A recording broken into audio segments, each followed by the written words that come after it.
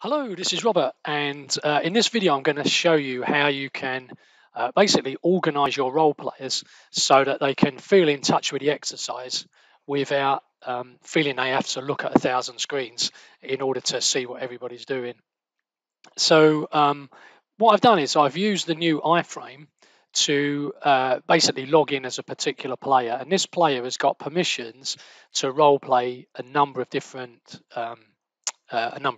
personas, and I've set up a number of different counts to basically give me an overview of what's going on. So in a window just off screen, I'm going to send an email from a player. In fact, what I'm going to do is I'm going to reply to Philip Wires. So you'll see the notification comes in straight away here, and here he is. So I could go straight to that. I'm not going to do that just yet. But let's say you've got lots going on, um, and the role play, this might not be the role player's sole job.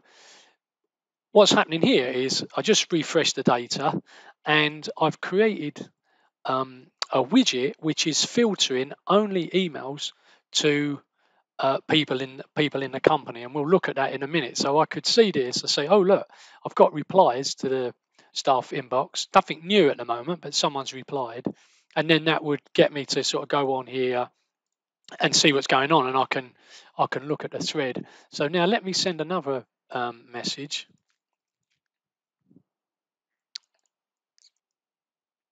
So what you can see here is in our everything widget, I've got player 17 sending a message to two people. Basically, they're addressed on the thing, but it doesn't appear in the staff inbox feed. So I know that although people are active, I can see what they're saying to each other. It's not something that I need to be concerned with at the moment. And I was actually filtering this. So if I down, and now I can bring in Twitter. In fact, I'll just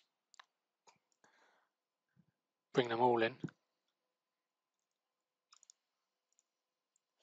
And you can always use the expand to see full screen. So I can see here that there's been a like on the Twitter on a tweet, and a new tweet that's gone out to everyone. So I've sent another email to the team. So now I can see that come in. This has gone up, so number of messages. I've also got this notification, and I can go in and see what's gone on. And here's the reply from player 13.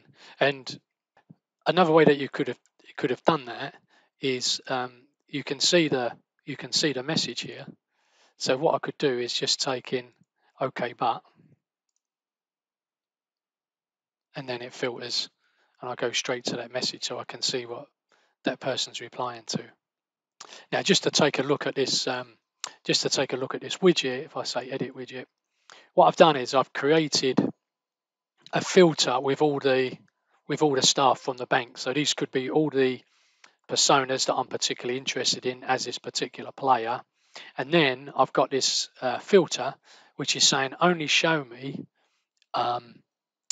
basically messages that are going to the staff, and these are all the staff.